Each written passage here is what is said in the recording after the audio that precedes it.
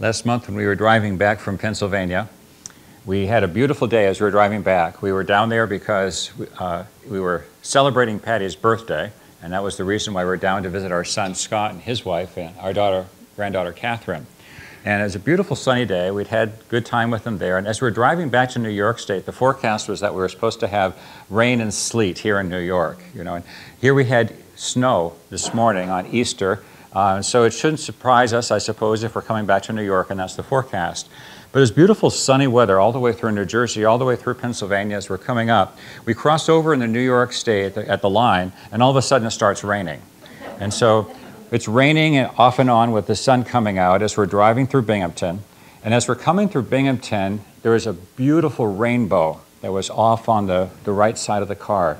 And it was one of those rainbows like you see pictures of, where it's the full thing, the whole rainbow. You can see both ends of it, just the whole thing, and nothing's missing. It's all out there. And the sun was coming out, it was raining at the same time, and it was a beautiful rainbow. The rainbow forms an arc, of course, in the sky when you see that. And you always, at least I don't know about you, but you always try to find and see if you can see each end of a rainbow when it shows up there. Even if you just see a little bit, you kind of look the other direction, see if you can see the rest of it. We want to see the beginning, we want to see the end of this arc. And this arc that we can see in a rainbow is a shape that we also can see in stories, where in stories you can have an arc from the beginning of the story all the way through to the end of the story. That's called the story arc, or the narrative arc that shows that whole unit of literature, whatever it might happen to be.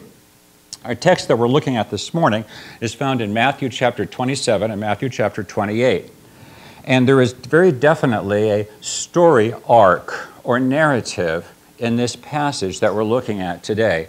It is, of course, the resurrection. That's what we're going to be looking at this morning on Easter Resurrection Sunday. But this narrative arc begins, I believe, at chapter 27, verse 62, and it continues to the end of the book, chapter 28, the last verses, verse 20. And this arc, if you can imagine this arc, it starts off, and like a rainbow in the sky, it's over the whole passage to the very end. Now, if you have a story, a narrative, or an arc, or a unit like that, it's very natural to see that whole unit together. And it's appropriate as you're reading your Bibles, when you read a narrative passage, whether it's the Old Testament or the New Testament, to consider why did God put this here, this story, this narrative here in the way that He did. And when we look at this passage, there are a lot of, you all know the resurrection story. You've read these verses hundreds of times. You're familiar with them. If I start to quote one of the verses, you'll probably be able to finish it for me because you've read them and heard them so many times. But we have to consider, why did God lead Matthew to give this unit, this description as he did in this particular gospel account? You know, each of the gospel accounts gives a different perspective of Jesus Christ's life. Each of the gospel writers has a different purpose. But why did God put this unit together in this particular way, leading Matthew by His Holy Spirit to give us this account? And that's what I want us to look at this morning, this account from after the arc starts, right after Christ was crucified. And He was there in the grave. He was buried. And that's where it starts off in chapter 27, verse 62. I'm going to read the last few verses of chapter 27 just to get us started in looking at our text today. Chapter 27, verse 62. Now on the next day, the day after the preparation, the chief priests and the Pharisees gathered together with Pilate and said, "Sir, we remember that when he was still alive, that deceiver said, 'After 3 days I am going to rise again.' Therefore, give orders for the grave to be made secure until the 3rd day. Otherwise, his disciples may come and steal him away and say to the people, 'He has risen from the dead.' And the last deception will be worse than the first." Pilate said to them, "You have a guard. Go and make it as secure as you know how." And they went and made the grave secure, and along with the guard, they set a seal on the stone. Now we read that paragraph there, which sets the scene of what's taking place. If you didn't have that, you wouldn't know the background to why the women, when they went to the grave, didn't know who was going to roll the stone back for them. Why there was the the whole situation as it unfolds for the resurrection. But as we look at the passage today, I would suggest to you that there are at least two different groups of people that are described in what we're looking at. On the one hand, you have the group of people that consists of Pilate and the chief priests and the Pharisees. You can see them all as very definitely one group. On the other hand, you can see the group of the disciples and the women and Jesus, and that's a different group. And Matthew treats them as two different groups. Here we find in the first paragraph a description of Pilate and the Pharisees, and the soldiers are going to be given responsibility for watching over things. And all the discussion in this paragraph is all about that first group, Pilate, the Pharisees, and the religious authorities. And then once we get to chapter 28, a little bit later it's going to shift. All of a sudden, then we're talking about the women, and about the women going to the tomb and what they find there. Then it's going to shift back to the first group again. It's going to talk about the guards, and when they go back and they report to the priests. And there's a whole paragraph there, and if you look at it, Matthew includes a very full explanation of what takes place in these two different groups of people. And what I would like to suggest to you as we look at it today is that this whole story arc is full of contrasts. Contrasts all over the place. This morning I'm going to be calling attention to three principal contrasts that we can see in this whole narrative story. Contrasts, and you'll see them as we develop those. As the first I would like to call your attention to of these three contrasts is that the unfolding narrative shows a contrast of ability. Now this to me is almost the humorous part of it all. And I hope you'll catch a little bit of the humor as we look at this as well.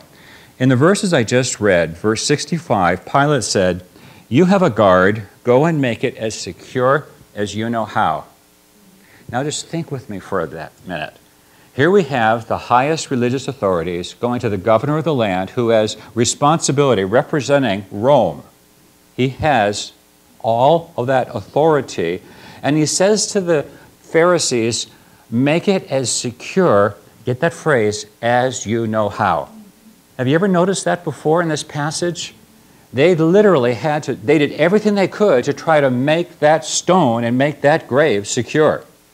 I mean, they had guards, whether they used chains or ropes, depending on what movie you've watched, it could be one or the other, but they used whatever they could to secure it. They set a seal on it, which meant that with the authority of Rome, nobody was to break or to touch that seal. No one was supposed to do that. No one should be able to do that. So you have an armed guard, you have ropes or chains, and you have the seal of Rome on that particular thing. They have made it as secure as they know how. But here's where the humor comes, their ability. It wasn't a problem for God, and it certainly wasn't a problem for this angel that showed up. Because when you switch over to the next verses, all of a sudden it's humorous what has happened to the armed guard, the chains, and the Roman seal. It didn't have any ability to stop the resurrection of the Son of God. And the contrast here between the humans and God is astounding when you look at the end of chapter 27 and the opening verses of chapter 28. Chapter 27 closed with the governor saying, "You make it as secure as you know how." How? Verse 1 of 28 says, "Now the Sabbath, as it began to dawn upon the first day of the week, Mary Magdalene and the other Mary came to look at the grave. And behold, a severe earthquake had occurred, for an angel of the Lord descended from heaven and came and rolled away the stone and sat upon it." Now, stone wasn't a problem for the angel being in the way. He's just using it as a chair. I mean, the angel is sitting on this stone that the women were concerned who was going to roll the stone back, and the angel's sitting on it and says, "Don't be afraid." The humor between the end of 27 and the beginning of 28 is amazing when you look at the ability. There should be a striking impression that this should make on you on the contrast between the ability of man to limit the power of God. It is amazing when you look at the contrast of ability between these two. Now, the next contrast that I'd like to call to your attention is going further than that, and that is a contrast of truth. I think you could probably, as soon as I say it, recognize that. What was the concern that the Pharisees and the religious leaders had when they went to Pilate, back in chapter 27, verse 63. They said, "Sir, we remember while he was still alive, that deceiver said." They're calling Jesus Christ the deceiver. And they're saying what's going to happen is that if we don't do something about this, his disciples are going to steal him away, and then they're going to lie and say that he rose from the dead. But the contrast to truth is that they were the ones concerned about the deception. But jump down to verse 11 of chapter 28. "So while they were on their way, some of the guard came to the city and reported to the chief priests all that happened. And when they assembled with the elders and consulted together, they gave a large sum of money to the soldiers. And they said, 'You are to say, his disciples came by night and stole him away while we were asleep. And if this should come to the governor's ears, we will win him over for you and keep you out of trouble.' And they took the money and did as they were instructed. And the story was widely reported, widely spread among the Jews, as it is to this day." Now, who was concerned about there being a deceiver and a lie? Back in chapter 27, it was the religious leaders who went to Pilate. But the contrast is one of truth. Because they who were the ones that said, "We stand and represent the truth, and we don't want the deceiver to get away and his disciples to misrepresent things," they themselves don't have a grasp for the truth at all. I'd like to point a second point out. The first point is man's ability against God's. Man can't do a thing compared to God's ability. But when it comes to truth that men present, it pales in comparison to the truth that comes from God. We have the narrative and the storyline of what's explained here. They said he was a deceiver, and then they next say, chapter 28, verse 11, "Go lie. And well, here's some money to help encourage you. And if anything comes to the governor, lest your lives be in jeopardy," because Roman soldiers aren't supposed to sleep on the job when they're guarding, "we will pay off the governor too." In other words, we have the resources, and the truth is what we want it to make it to be. Does that sound anything like you might hear the world saying today? The truth is contrasted here. They were concerned about Jesus and his disciples. However, they were the ones that were very much lacking the truth. So the second contrast that we would look at here is a matter of truth. There's a huge contrast in truth. Now remember, Matthew does not teach like the Apostle Paul. The Apostle Paul were writing this. The Apostle Paul might say, "Now the first thing for you to exhort the brethren is such and so and such and so," in one of his epistles. Matthew gives the narrative, the description. But the point that we mustn't miss is the point that Matthew is making as he gives us this story arc, the narrative, the story. Matthew is making a point here by telling you what happened with the people. And there's a contrast between the ability of the leaders and the truth of the leaders compared to what's taking place. The third contrast that I want to call to your attention, though, is that the narrative shows, the unfolding narrative shows a contrast of authority. And this, I believe, is the most striking and the most significant of all. Back in chapter 27, the religious leaders are the ones that have the authority, the jurisdiction over the temple precincts, all of the religious leadership for the children of Israel. There's their leadership and authority. But you know, it doesn't do anything compared to God. Because how does our passage end? It ends with Matthew 28, with what we know of as the Great Commission, where Jesus speaks to his disciples in verse 18. Chapter 28, verse 18, Jesus says, "All authority has been given to me in heaven and on earth." And he goes on, he gives us commission. But what's amazing is to look at the contrast between chapter 27, the religious leaders, and Pilate. They had authority. Yeah, right. Not really. They couldn't stop the stone from being rolled back. They couldn't stop Jesus from rising from the dead. They who thought that they were the ones that are after truth are the ones that are the liars and deception and paying people off along the way to try to present a lie. And they have no authority whatsoever compared to what Jesus now says at the end, "All authority is mine." There's a huge, huge contrast. And this last one, I believe, is the most significant. There are other contrasts you can find as well. But what you have to consider when you have a narrative passage like this is that there's a building. And up until we get to when Jesus appears to his disciples in verse 16, these have been story of events. This has happened. The religious leaders and the guards, they did this, and so happened. And this happened over here, and they did this. And this happened over here, and the ladies went and told the disciples, all that. What's very interesting is the whole thing of the supernatural. See, there's one other character that we didn't talk about yet, and that is the angel.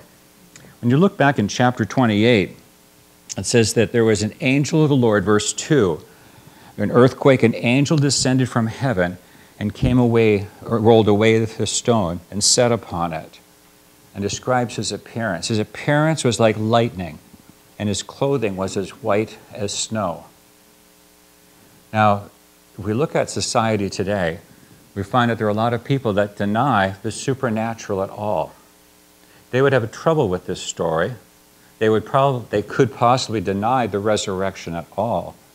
But they deny the supernatural, and they question whether or not there is a God. The same people today, many of them, have no trouble believing science fiction. In science fiction, you can have all sorts of beings from other planets that have all amazing abilities and things that they can do. You pick your science fiction story of your choice, and whether or not they can see through, walk through, talk through, transport themselves to other dimensions, or any of that science fiction stuff, they have no trouble imagining in their brain that that could be possible. They certainly recognize it as science fiction, but they can imagine it's possible.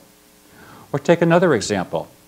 The same ones that can deny the truth of Christ have no trouble imagining a fantasy world where you could have wizards and magic and potions and all sorts of things that can be done that can transform and change and give you miraculous power and ability. And in their minds, they can imagine all of that, as though, not that it's real, I don't think most of them would say it's real, but they can imagine it's possible to think of it that way.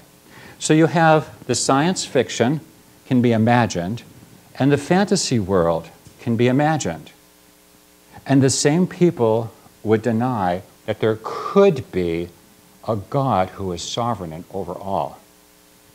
Folks, they have set an arbitrary limit that they choose not to go beyond. It is their choice not to believe the possibility that there could be a God who is sovereign and is over all. They have arbitrarily said, we are not going to go any higher than this. You Christians, you all the crazy folks, you want to believe in God if you want, but we are smart, and we know there can't be anything above as high as our arms can reach. We have no trouble imagining a science fiction world. We have no trouble imagining a fantasy world. But you Christians are the nuts, because we know everything, and nothing can go beyond what we can personally comprehend or grasp. So that's why I'm calling attention to the angel.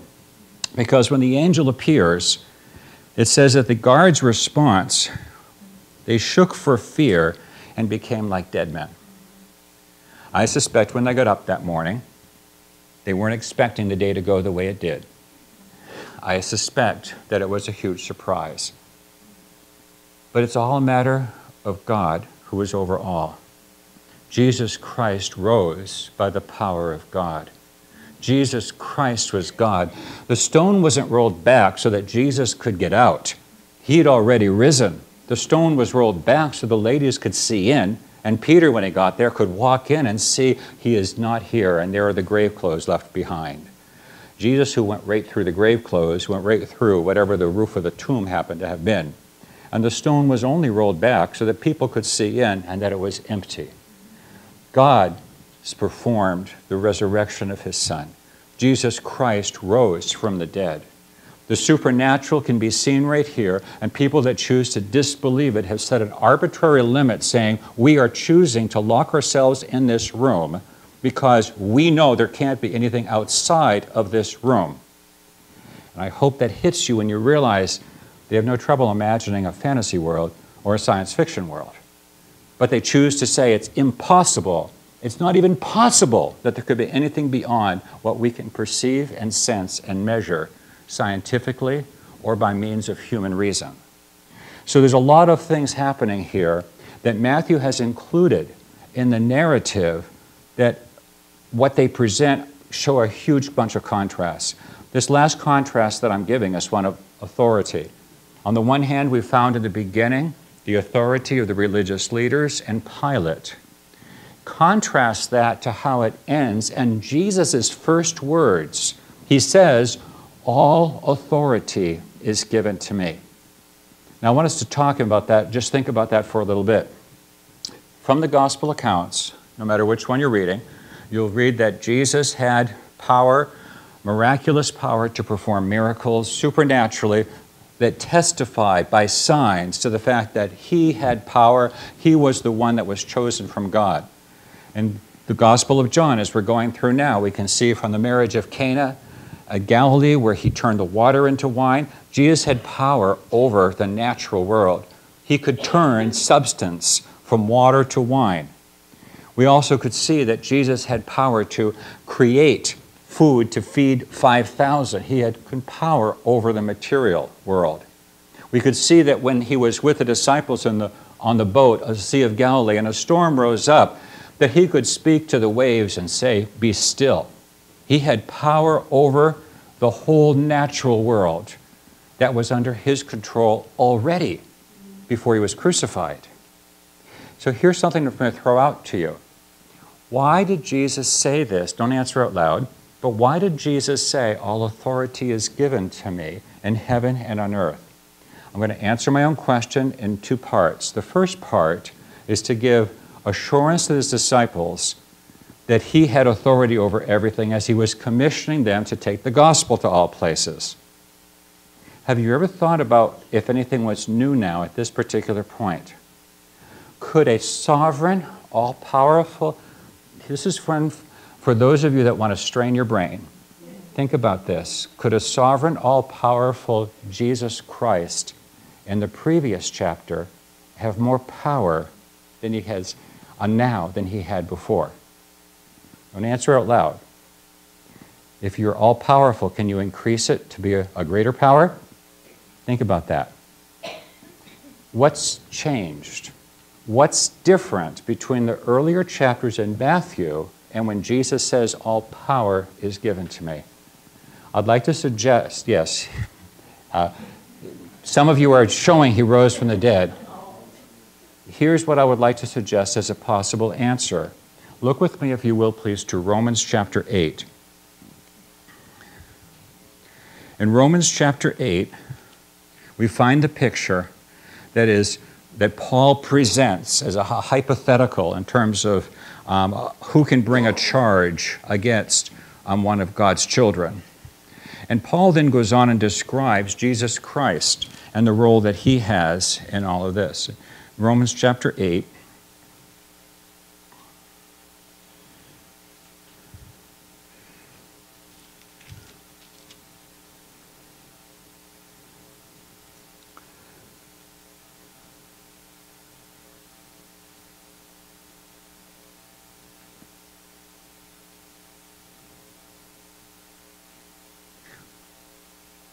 Here we go. Romans chapter 8, verse 30.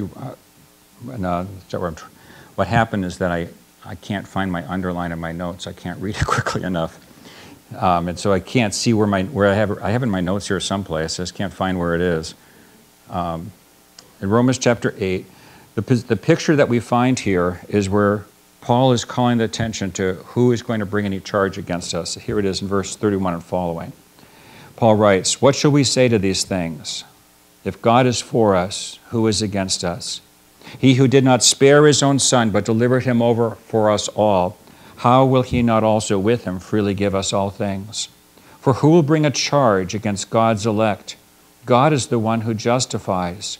Who is the one who condemns? Christ Jesus is he who died, yes, who rather was raised, who is at the right hand of God and who intercedes for us."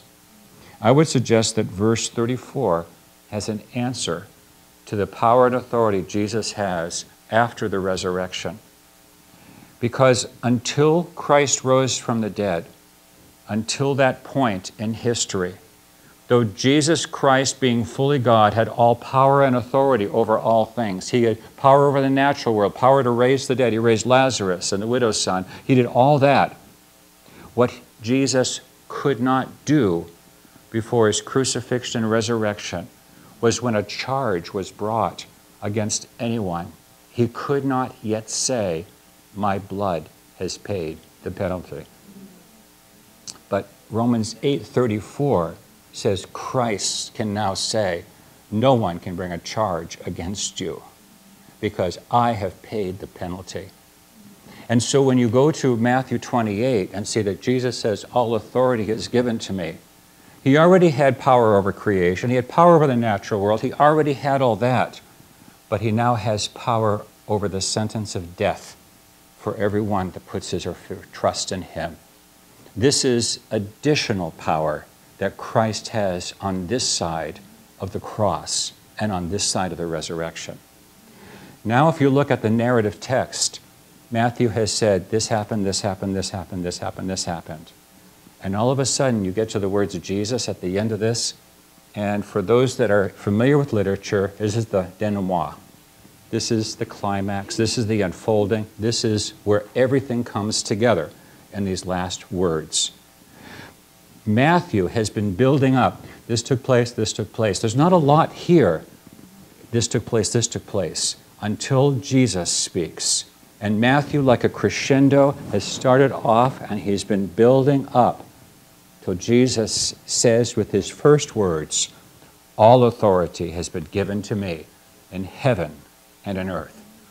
Go therefore and make disciples of all nations, baptizing them in the name of the Father and the Son and the Holy Spirit, teaching them to observe all that I've commanded you, and lo, I am with you always, even to the end of this age. There is the denouement. There is the climax. There is the coming together.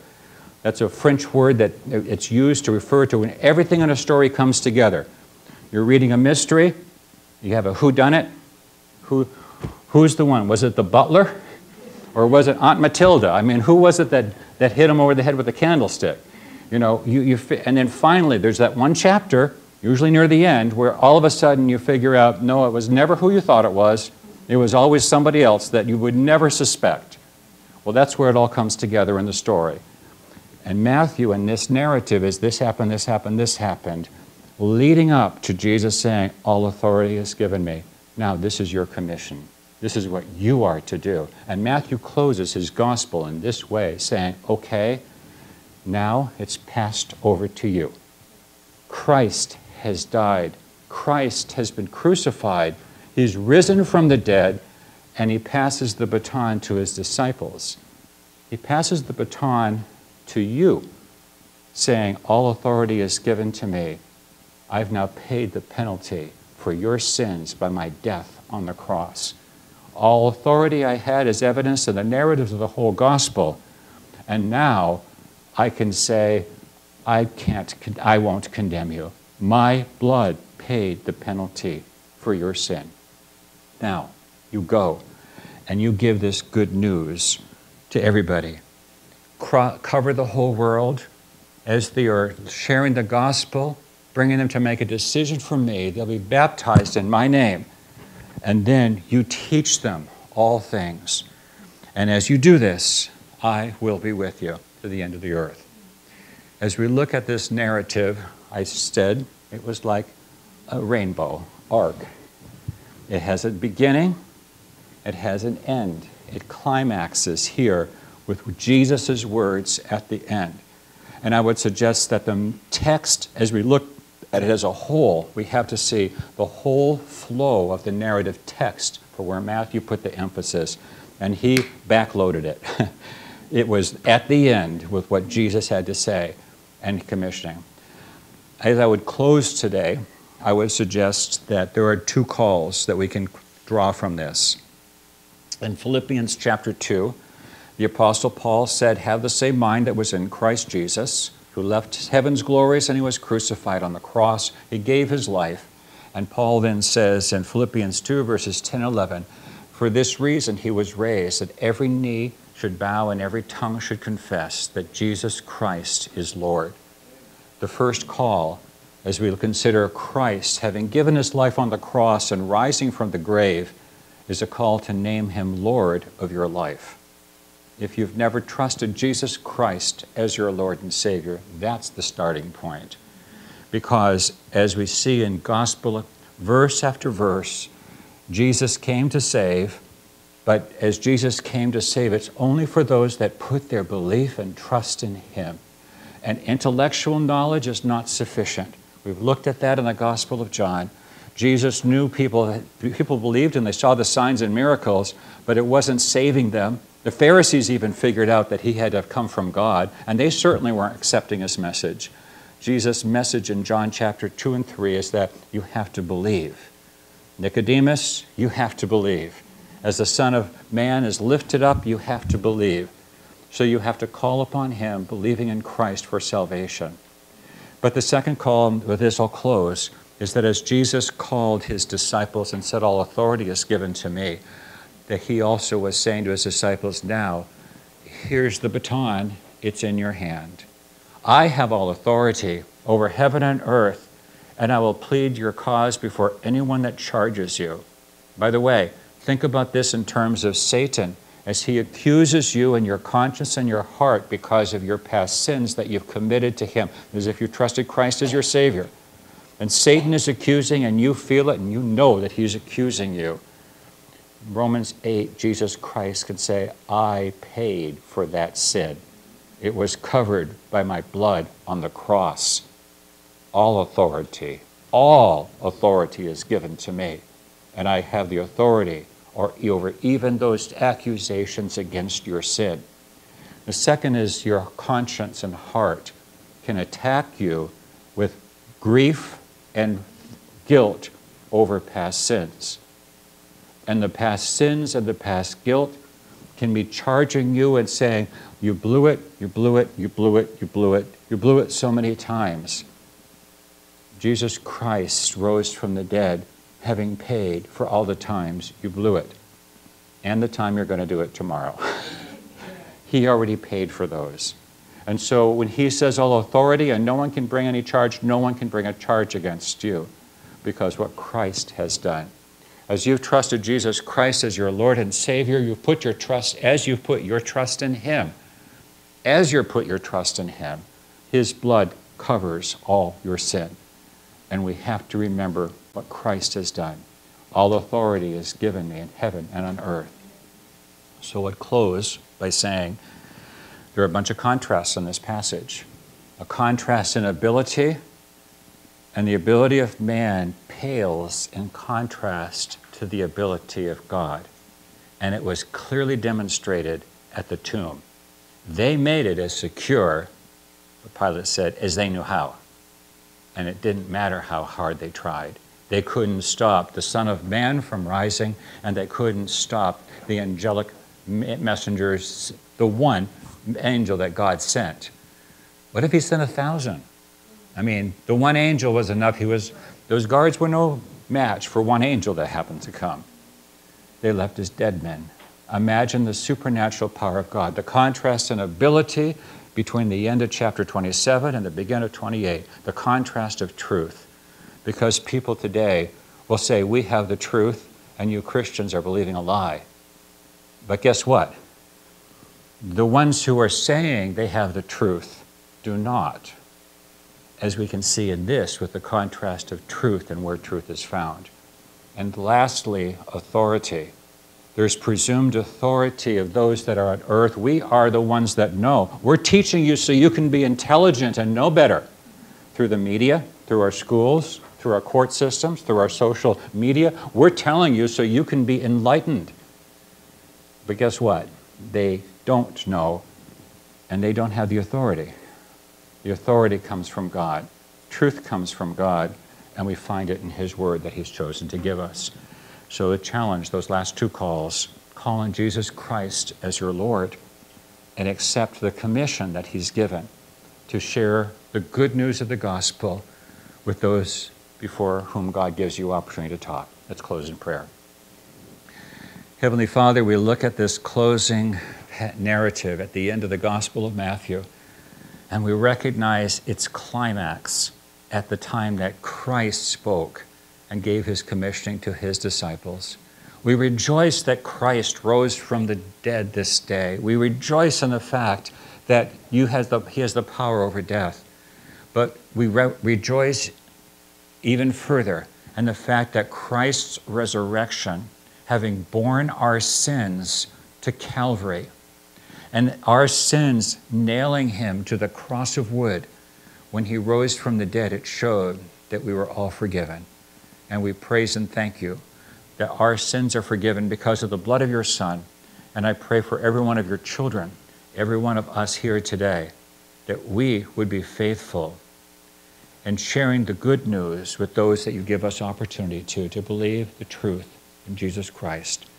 And Lord, I pray if there's anyone here that has never put his or her faith and trust in Christ as Lord, calling upon him for genuine salvation, trust and belief in him, Lord, I pray that you will draw that one to yourself, that he or she might pray the simple prayer of putting his or her trust in you and Christ's death on the cross to pay for his or her sin.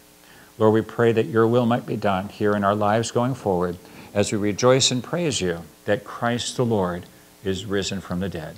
We pray in his name. Amen.